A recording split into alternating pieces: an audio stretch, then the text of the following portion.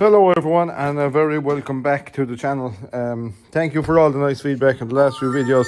If it's your first time visiting the channel, give a look back there with some great content. I'm sure you'll enjoy it. If you're into machinery and you're into contracting and all that kind of stuff, that's what we do. We do a lot of our own maintenance and that kind of stuff. Maybe big stuff we don't touch too much, but we do the vast majority of it ourselves. So here today we're putting a pickup hitch on the CVX 175.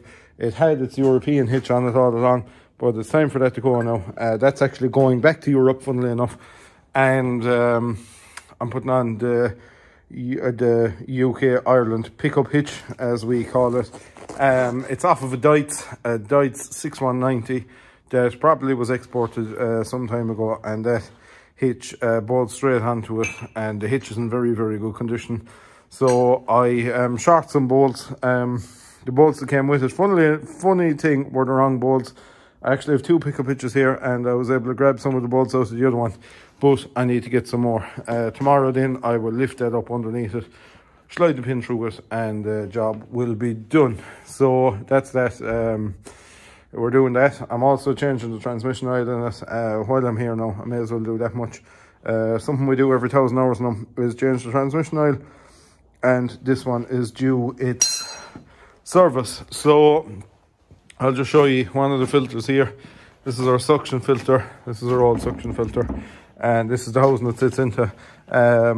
Anyone that ever asks me, do you know if they've funny transmission codes, I always say, did you service the tractor lately? Because you can get very, very strange things happening if you don't seat this filter in properly. So it's vitally important that this filter is put in properly. It sits in there underneath the tractor. We'll probably give a climb in and give a look. But thankfully, this filter is absolutely spotless. No contamination in the oil whatsoever.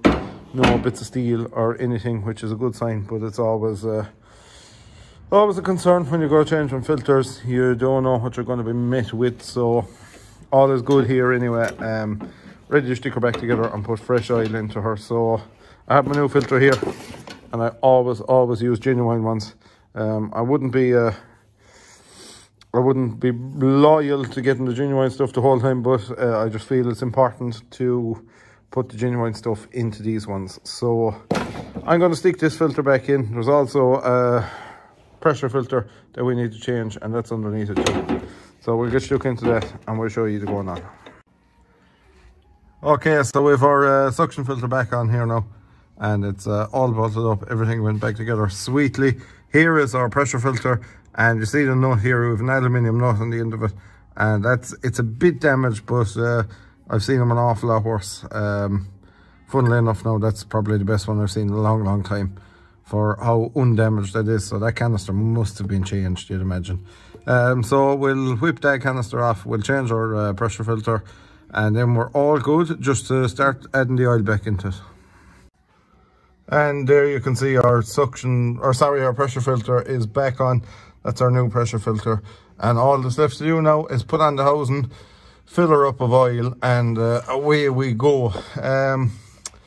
Small bit more I can show you inside here, I suppose. That's our hydraulic pump just above it there, that the light is shining on, that the steel pipe is coming in at an angle and going down onto.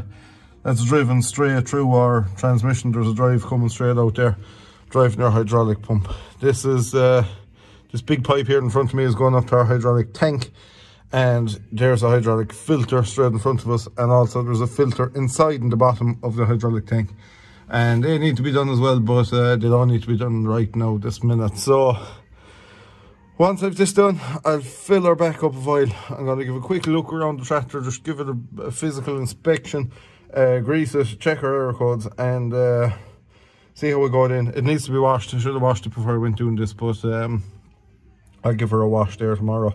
Our low loader is pulled out. It's painted, but just waiting for steel because our steel merchant wasn't open yesterday when I went in to get some steel. So I'll finalise that job. I'll finish her off whenever we get the steel. But we really need to get ready for slurry spreading season now, which is just around the corner. So I need to get out my trail and shoe. But once I have the hitch on this, at least it's another tractor that can go spreading. So it'll keep us out of trouble, and there'll be plenty of them there. So I'll wrap this job up, get it finished, and we'll see where we're going. Okay, so as you can see, our pickup hitch is more or less fitted. It's just the Dramone has different size where your drop arms go on. There's a different size here, so I have to get pins made. As you can see, I have that one taken out and I have it taken to an engineering shop. But other than that, the hitch is fully fitted.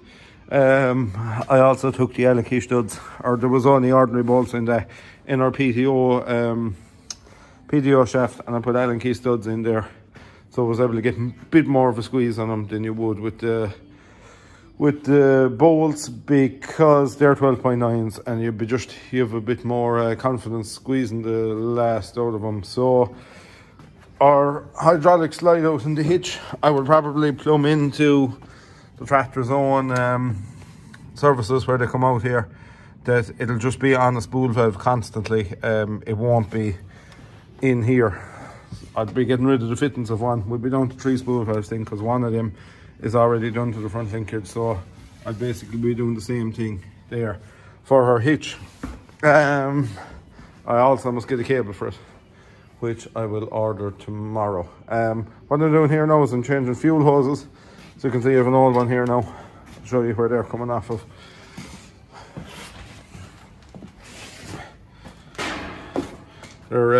Here's one of them now. That's one I've already changed, and it's going in there underneath the diesel tank. Bit awkward to get at, but not the worst thing in the world. One of these was fairly perished, so I'm going to change the 2 of them, and that'll be that sorted in her. Then we're on to our diesel filters, our fuel filters, our front axle oil, and our hydraulic filters, and give a quick run through or check all our codes. I haven't done that yet, but that must be done, and that will be her fully serviced, ready to go, ready to put her at the slurry spreading. So yeah, I'll stick at it there now. I'll fit these and I'll call it a night. Another job that needs to be done also is the cab needs to be cleaned out. But anyway, I'll show you how to check your fault codes now.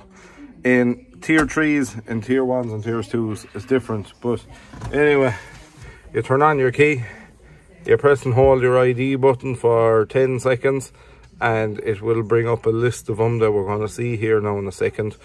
Once our 10 seconds are up, you have to keep it pressed for 10 seconds. Right, here we go. Here's a list of our controllers. We have our armrest unit, our ECU, our EDC is to do with our lift, I think. Our EEM is the engine management. ICU, I can't remember what ICU is. SGR is transmission. FMGR is basically, it's a controller inside here that controls a lot of stuff in the cab. Actually, I don't think it's in there in the tier 3s. I think it could be under the floor. Anyway, we'll go down and check our codes. I'd never bother checking the ARU unless we get an ARU error. I checked the ECU, the EEM and the SGR. So we'll press our down arrows. That'll bring our leading down, and press enter, which is your A and B buttons. B is your enter.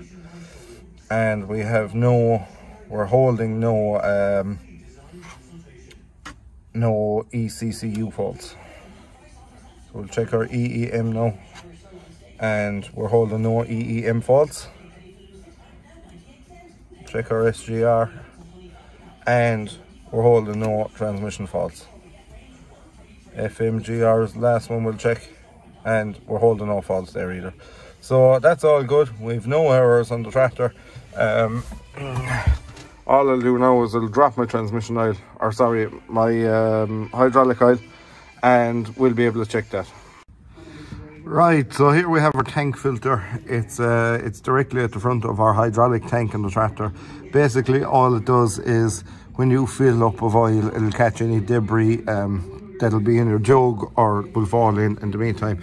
Now, I can see by the bolts that this filter has never been taken off, so I'm expecting it to be a bit dirty. But anyway, we'll whip it off there now, and we'll clean it out. I think I have one there, but they can be cleaned anyway. A bit difficult to clean them, but they can be cleaned.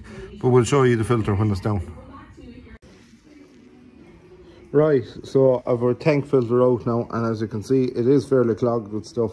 I thought I had one there, but I can't lay my hands on it. It might have been used in another tractor, I'm not sure. But I will clean this one out now. What I'll do is I'll fill it with diesel and start blowing air through it, and we'll be able to clean all that stuff out of it. So we'll get there, but it definitely needed to be changed. Right, so I've the filter washed out. Now, I was washing it in diesel. I don't recommend anyone to do that for their own health, because when you start blowing air through diesel, it atomizes it, and that's very, very bad for your lungs. So if you are going washing something like that, use a mask, please. So this is our waste oil barrel. I'm just throwing it into this here now, and this little canister was clean before we started, so we'll see how much rubbish came out of it. Now, bear in mind, a good bit of it will be going with the diesel, so we'll see what's left in the bottom of the canister when we're finished, and I'd expect it's going to be quite a lot, which it is. Yeah, that is a lot of rubbish that was caught in that filter, and as you can see, it's all dirt and paint and stuff like that. So that just goes down into your hydraulic tank. You can see lots of bits of grass, lots of bit of paint and stuff like that inside there. So I will wash it out again, but I have most of it there now. Now, I would recommend to anyone as well changing the filter opposed to doing this, but I don't have a filter, and I know the dealer isn't going to have it in stock, because it's very, very rare people actually go near these filters. A lot of people don't even know they're there. So anyway, I'll go cleaning out this, and we'll stick it back up, and that'll be another job done. Right, so that's her sorted. That's everything gone through on the tractor. All our front axle oil is changed in it. Our tyre pressures are checked. Everything is greased. All our oil is changed everywhere, even in our two diff housings in the rear, and everything is working as it should. We're flying it away now. So that's this tractor done. We're going to pull the low loader in there now and get that finished, and that'll be tonight's project. But this is the end of this video. Thank you very much anyone who's watched, and hit me up in the comments if you have any questions or you have any feedback. Please let me know, and we'll talk to you later.